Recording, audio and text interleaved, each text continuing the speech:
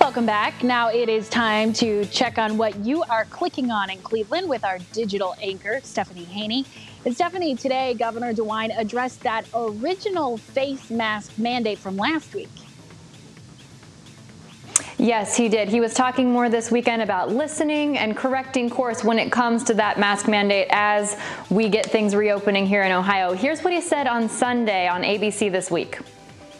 It became very clear to me after we put out the order that everyone in retail who walked into a store as a customer would have to do that. It became clear to me that that was just a bridge too far, that people were not going to accept the government telling them what to do.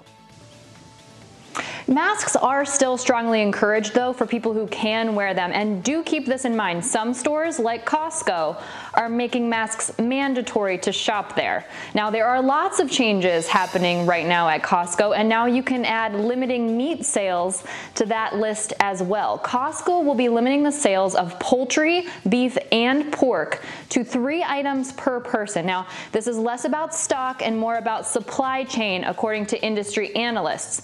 They say the U.S. is in no danger of a mass food shortage anytime soon, even with closures of some processing plants. And right now, it's about increased demand for groceries. So the takeaway here is there's plenty to eat, but you might not able to get what you want right when you want it. But if you want coffee, you are in luck because Starbucks locations are opening across the country today, and there are 4 different ways that you can possibly get your coffee. The first one is the drive-thru, which is open at many locations.